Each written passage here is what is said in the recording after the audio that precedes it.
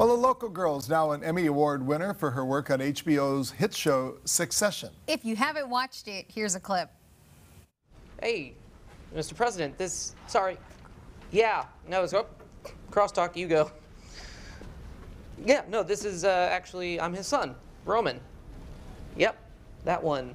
Look, he can't talk right now, but how you doing? Yeah, I will certainly let him know that you are upset.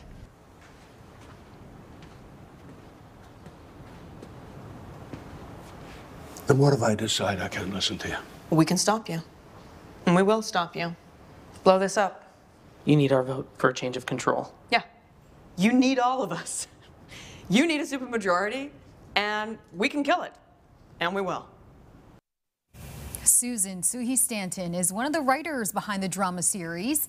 The Aiea native has been with the show since the first season. I got a chance to talk with her earlier today about her recent Emmy win and her career.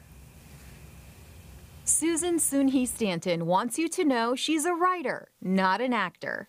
But it did feel good to get dolled up for the Emmys. So one of my best friends is also a Hawaii girl. Bliss Lau is an amazing designer. This is one of her rings. So she loaned me these diamond earrings and this chain. And so that was really great. I mean, you know, it's very unusual to get to do this as a writer. So I definitely had people to help me with my hair and my makeup. And then it was kind of like, not armor, because it's not like protective, but it's a little bit of like, you can be a persona. It's the closest I'll come to acting, I think. And then I had so much makeup on that my phone didn't recognize my face, and I was offended by my own phone. I was like, okay, I'm all dolled up, but like, you should still know me, phone. Her phone may not have recognized her, but the Emmys did. The writer behind HBO's Succession won an Emmy for Best Drama Series Writing. Take me back to that moment when you found out your writing won an Emmy. Oh, I mean, the Emmys is really, I was able to go before, but it's really surreal.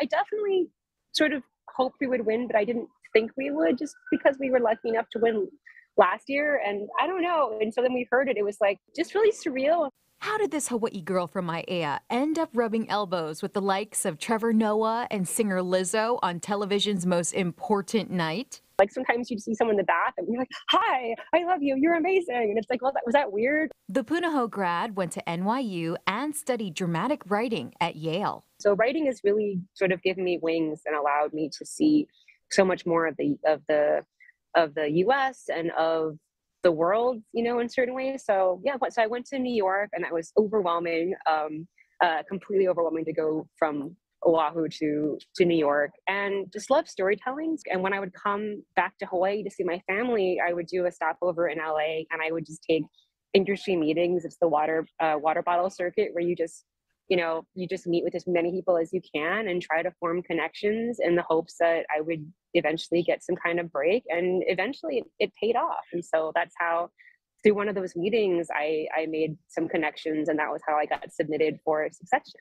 Do you have advice for someone who's toiling away or maybe just starting out in their career and they want to get the level of success that you have? It's important to think about what your goals are and not to think about it in terms of success. I feel like it's about trying to create work that's meaningful to you and meaningful to others. And I had a lot of survival jobs. I worked in restaurants. I also really enjoyed teaching. I taught playwriting at universities and high schools and different things, you know? So it was kind of like a combination of working really hard and writing a lot and being willing to just do that and that sacrifice, and then sort of having the survival job. So it's also like when you finally have the opportunity, then you're ready for it. Stanton says Succession is in the middle of filming season 4, and no matter where she is in her career, nobody does a shaka or a wave when you come in. Like, it's just, it's just not the same. There's nothing quite like being back home.